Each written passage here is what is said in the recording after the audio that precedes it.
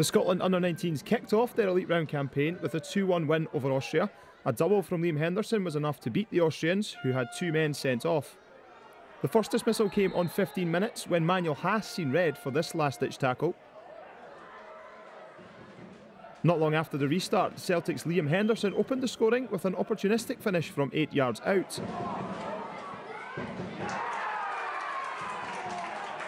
Austria were then reduced to 9 men 10 minutes before time when Stefan Janovic was given his marching orders for denying Oliver McBurney a goal-scoring opportunity.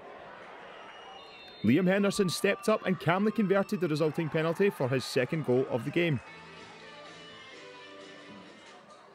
Marco Vecina scored this consolation goal late on, but Scotland held on for the win and seized top spot in the group. Scotland played Italy in the second qualifying match, which ended in a stalemate as both sides failed to find the net. Paul McMillan had the best effort of the first half with this neat turning shot.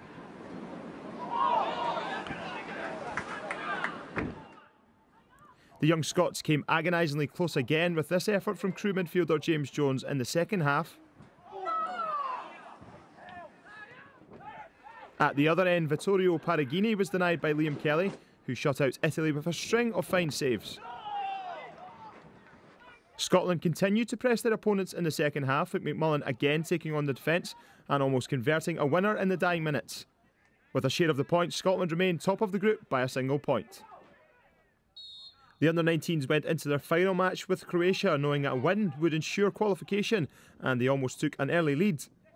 Harry Cardwell with a glorious chance to open the scoring, but he pulled his shot just wide of the post. Unfortunately, the Croatians struck an early blow when Josip Basic's deflected effort found its way into the net.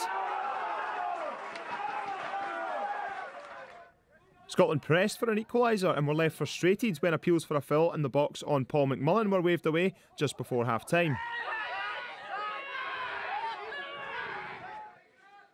Ricky Sprazia's side finally got their breakthrough when Ollie McBurney drilled the ball home after a great cutback by Liam Smith. At this point, Austria were drawing with Italy and Scotland would qualify. Scotland continued to press for a second, but news filtered through that Austria had taken a late lead in the other game. This mix-up in the Croatian defence almost provided the team with a vital winning goal, but it wasn't to be. Unbeaten with a victory and 2 draws, Scotland finished second to Austria by just a point.